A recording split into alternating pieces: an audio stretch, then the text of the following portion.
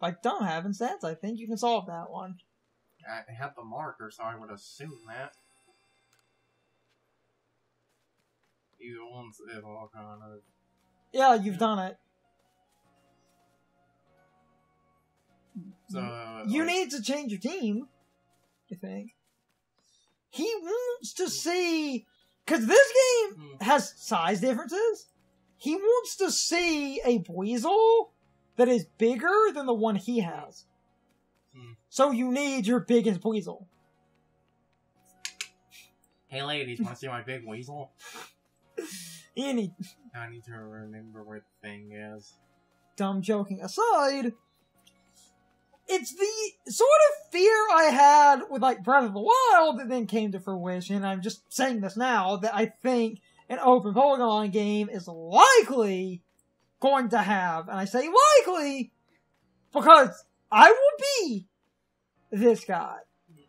If the game is fine and fixes my problems or handles them in a way that's not stupid, I will admit that I was worried for nothing, but I'm just making assumptions based on other... But I will also be that guy and say the problems we have with open world are sort of fundamental problems with open games. Like, again, I'll use this game as a perfect example as to why I think it's going to have the same issue. Again, like, the Gastronaut I'm keeping around is, like I said, a really good example. And because this is a traditional Pokémon game, this would be a traditional Pokémon game with abilities, so that shit could make it, even, like, could basically make it even worse of you using a...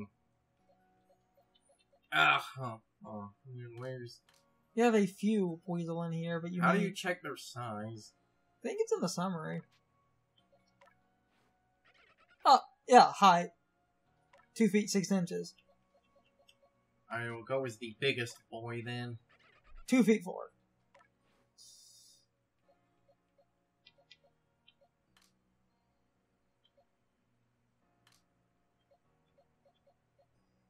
Yeah, so, this one was bigger. Yeah.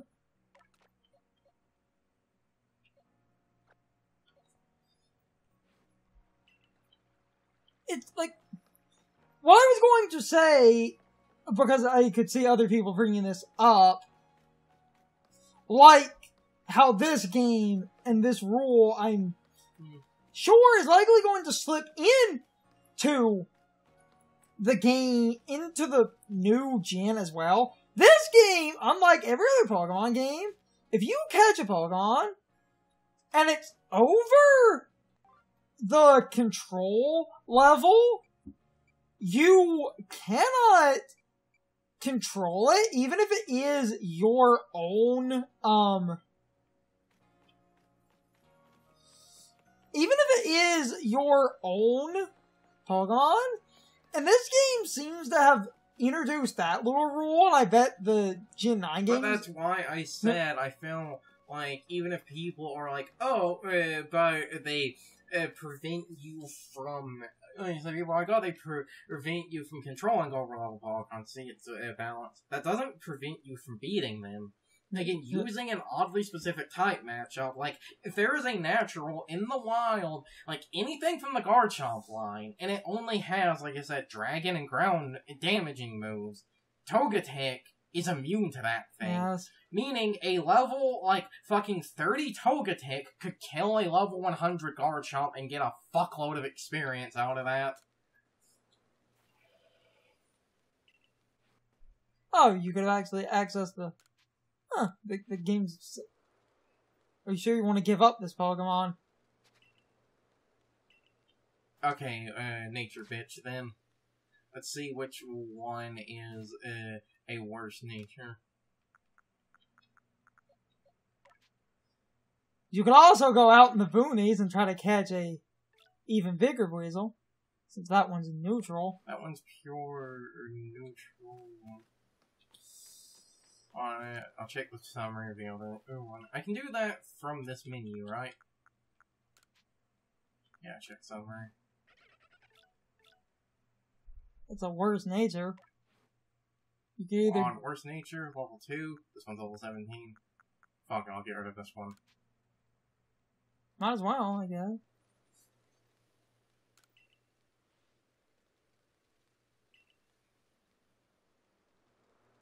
Oh.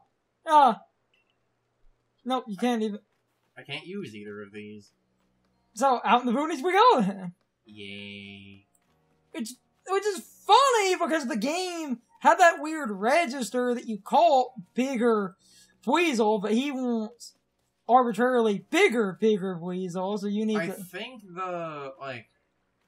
think the registry was technically just registering the quest itself, not like... Kind of funny though. Yeah. Anyway, if the game does work very similar to this game, then there's going to be kind of that weird stopgap for a minute that higher level Pokemon are likely going to ignore you, and that's going to be done to limit catching things to keep you from completely breaking the game. But that's why I said, well, that would prevent you from breaking it in terms of catching. That's not going to prevent you from breaking it in terms of finding oddly specific ways to cheese out a KO on something with abilities or you know, other cheesy moves like sleep or whatever. I was going to say, unless they finally, and this rule would be kind of dumb, but would sort of exist. This rule would be kind of stupid, but would be sort of a rule that would kind of need to exist in a scenario, in a game like this, which is basically, if you grind a Pokemon, and it goes past the level you can control it, anything on your team just stops listening to you. And that's like the only way, is that everything you have... But they're not going to do that, because if they did that, people would complain that the game is punishing them for exploring. We'll see what happens when we get there, but my whole thing, it was... Hey, there's a Weasel.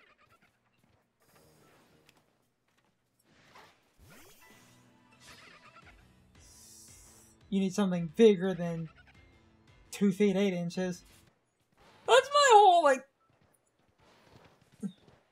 thing with Pokemon. The physical special split is the best thing in Pokemon from a design standpoint, but it created a problem where there's just... Rock is, like, almost entirely inaccurate physical moves with no good special moves. No, it's kind of tiny, that's why I'm skipping it. And if anyone's going to say that Rock has Power Gem, oh, that's a great special Rock move. That nobody gets. Because again, they decided to be incredibly literal with that move, and the only things that get it are Pokemon that have literal gems on them. That's why Persian can get it, because when it evolves, there's the gem on its head. Which creates this fun thing. They're, like... Power Gem, logistically, out in the water. Number of large species, you just got a large update, so that seems to, like, you got a large update flag, so it seems like it's detecting something abnormal. So maybe you got... I'm jumping all over the place. Yeah. Oh wait, Power Gem is learned by, like, way more non-rock types than rock types. Because, Not that most rock types can make use of it anyway, because most rock types are lampooned into being physical attackers. Because Rock is still designed like how it was in Gen 1, where back then it was supposed to be a high-risk, high-reward type because it had high-damaging moves but low accuracy, but now you have a bunch of moves that just fundamentally break that concept. Like, Rock Slide, when it was introduced, it made sense being as inaccurate as it was, because it was the highest powered move with the highest flinching chance, so being able to miss makes sense. But then power creep happened and they created Ironhead.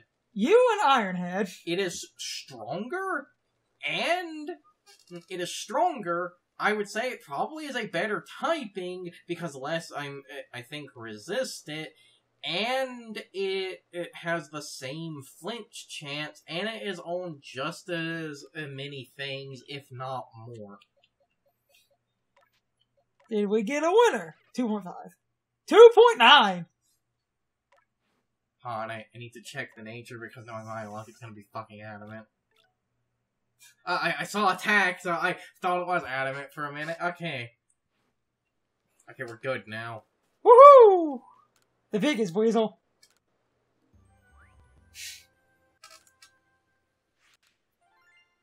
Anyway, it's like... Ideally, I want them to go back through Pokemon and create a bunch of moves to do better physical and special splits, but I also want them to just update a bunch of shit. Or not, not just create a bunch. I feel they really should massively update modern movesets, like, cause, and we can always point this out, if anyone is like, oh, they don't, like, normally buff moves. Fucking Leech Life went from a move that's super irrelevant that no one would seriously use to one of the single strongest physical bug moves in all of Pokemon. Mm-hmm. It went from 20 to 80. Like, again, a group of moves that I feel like really do need a buff in power are the... I believe it's this one. 2.9. A group of, like... Yeah. And what's funny, cause, that's a good example where you gave him a slightly bigger one, so it's slightly bigger. If you had went out of your way and caught, like, an alpha that was, like, 4 foot, it would be, like, up here. Yes. But, yes. Like, in a group of moves that I feel like really do need a buff are the moves that are accuracy ignoring, like, Aerial Ace and shit. Because, like someone said, Chansey has not lost its girth between the generations. It has stayed very rotund. mm-hmm. Back when those moves were created, again, that shit kinda made sense, but now there is so much power creep, it's like, oh yeah, I'm gonna break through Chansey with a power 60 move.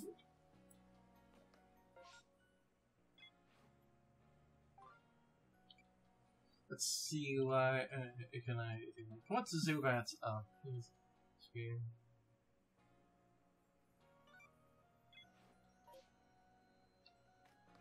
That's the thing about, like,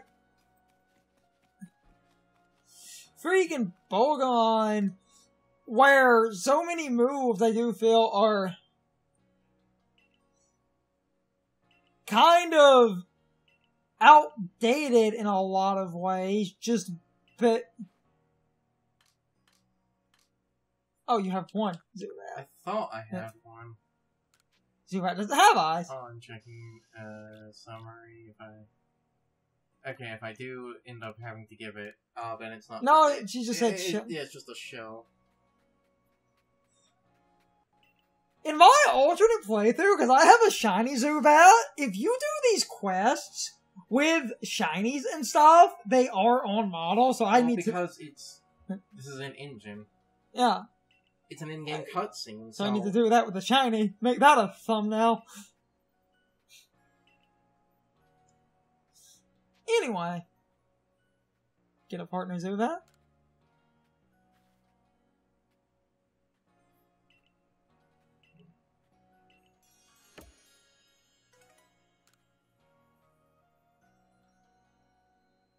The bulletin board request, because I just missed it and forgot to pick it up.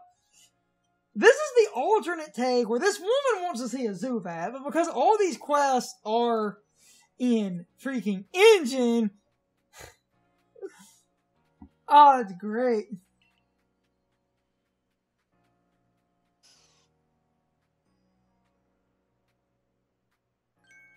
Yeah.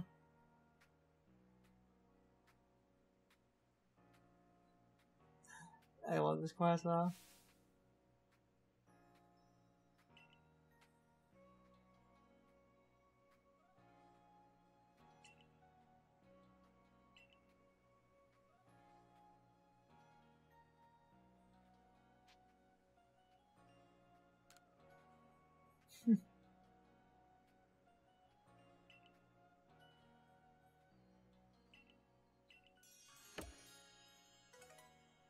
Nice.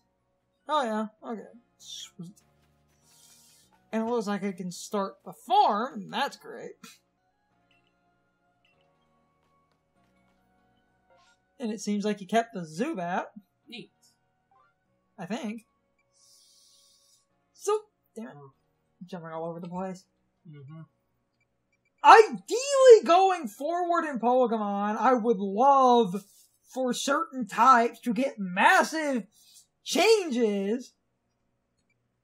Going back to what we were talking about a minute ago with that as a idea, Rock is almost all semi-inaccurate physical moves, and there are only like 3 special rock moves that have ever existed in Pokemon. And they're all booty. Okay, 2 of them are booty. I think it was 3. Yeah, it is 3. It is Power Gym, it is Ancient Power, and it is Meteor Beam. Okay, yeah. I did have, yeah. Power Gym! And that's a give up the Pokemon. I'm giving up a Geodude, and I really don't care. Not like I nicknamed them, we're probably not going to use that. Power Gym is a... Damn it. Power Gym is just an 80 power, 100 accurate move. Yeah. Power Gym's good, it's just...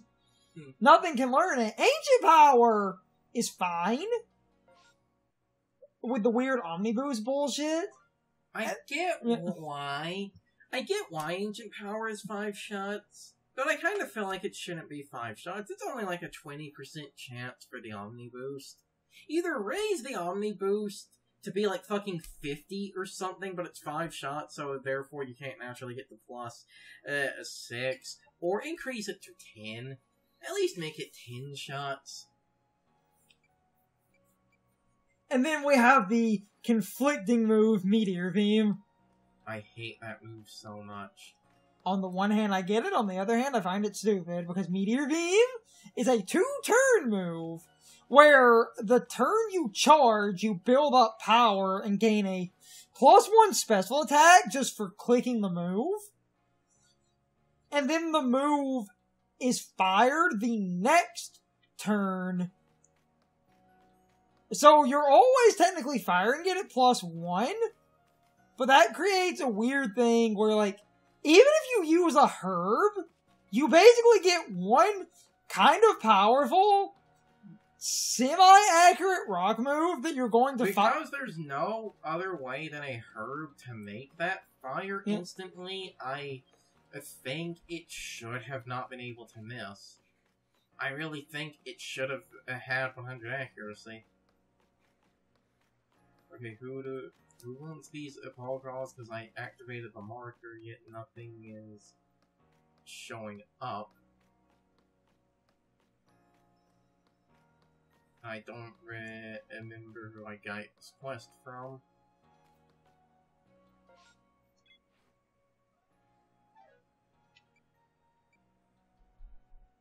Actually, wait, that's in the complete. Can you just keep giving that guy Pokeballs and you're gonna keep getting stuff out of it? Is that why the marker didn't show up? Because, look, it's... Oh no, it's just the way the menu is designed. I thought that was in the middle of the... Just a... That one with a boy, it seems like you never handed those off.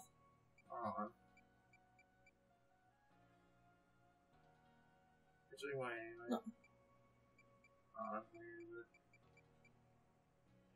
Wait, actually, no. No, I just encountered a glitch. The game seems to have thought I didn't complete that when I did. Because, look, it's not in the list anymore. Oh, nope, there it is. Yeah. I moved to the top for some reason. Now, let's see. Okay, I still don't know who I'm supposed to give this to. I think the kid that wants Pokeballs is by a bridge.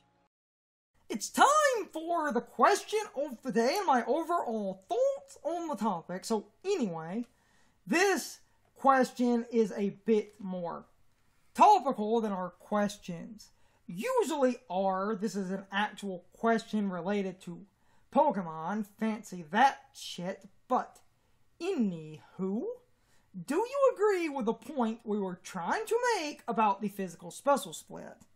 I think the physical special split is the best mechanical tweak Pokemon has ever made. However, I feel like the physical special split is fundamentally flawed in a few ways that have never been fixed.